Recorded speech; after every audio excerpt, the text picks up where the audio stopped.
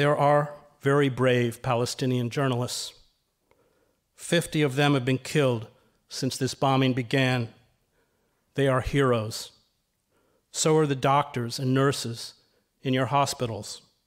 So are the UN workers, almost 100 of whom have been killed. So are the ambulance drivers and medics. So are the rescue parties that lift up the slabs of concrete with their hands. So are the mothers and fathers who shield you from the bombs. But we are not there. Not this time. We cannot get in. We are locked out. Reporters from all over the world are going to the border crossing at Rafa. We are going because we cannot watch this slaughter and do nothing. We are going because hundreds of people are dying a day, including over 100 children. We are going because this genocide must stop.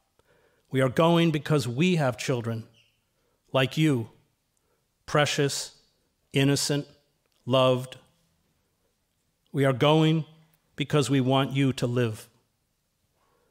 I hope one day we will meet. You will be an adult. I will be an old man, although to you I am already very old.